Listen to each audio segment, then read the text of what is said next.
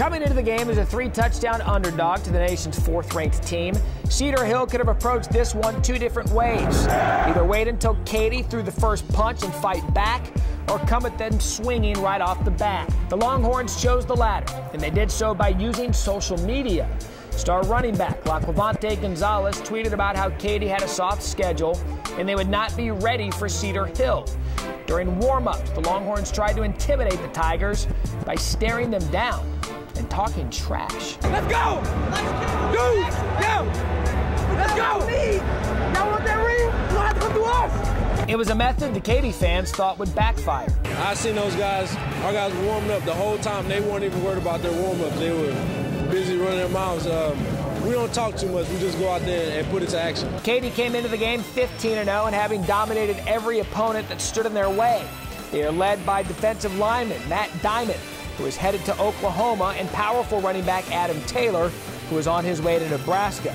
With one last time to talk to his team before kickoff, Joey McGuire expressed his belief in the Longhorns with a heartfelt pregame speech. They're a great football team, but the difference between us and them is we are a great family, and family will do anything for each other. Handle the highs and lows. This game's going to be up and down. Handle the highs and lows, and we'll come out, and we'll be the state champions. We'll do something that they said they can't be done.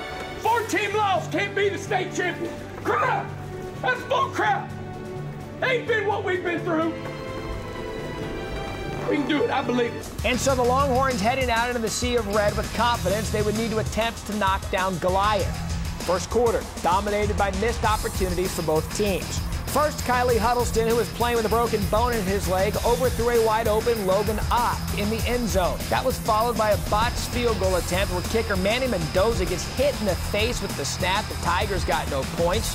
When Cedar Hill got the ball, quarterback Damian Hobbs took to the ground.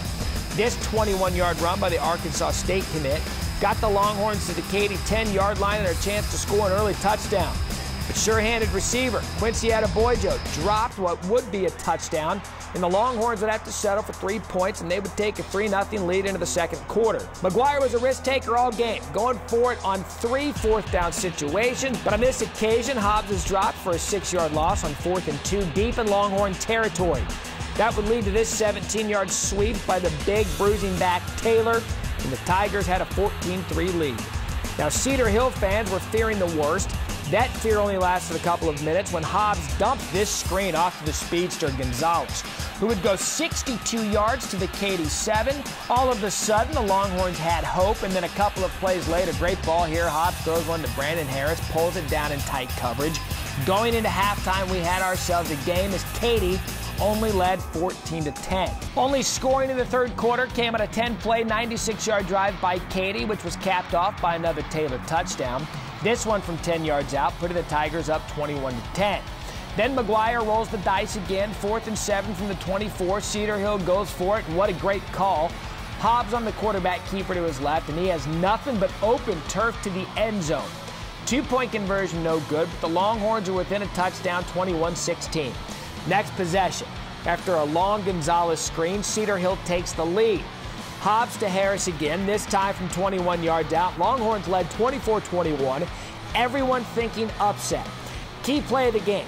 Katy faced with a 4th and 1 in their own territory, and this time they decide to go for it. The pitch goes to Taylor.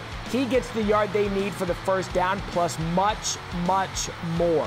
A 56-yard, game-changing touchdown that put Katy up 28-24 with 7 minutes left in the game. Trying to answer back, Hobbs is picked by Quinn Atwood, giving the ball back to the vaunted Tiger offense. 3 plays later, there goes that man again. Adam Taylor off to another huge touchdown run, this one 42 yards. He finished the night with 276 yards rushing, 5 touchdowns, and Cedar Hill's dream of an upset dashed as Katy wins the Class 5A Division II title 35-24. Despite the loss, Coach McGuire could not have been prouder of his bunch. We had a special run. We started out 1-3, and I don't know many teams that could have done what we've done, getting to the state championship. So I'm going to tell them how proud I am of them. You know, I told them before we started the game, and this is one thing, I love my kids unconditionally, and I'm losing a lot of them tonight.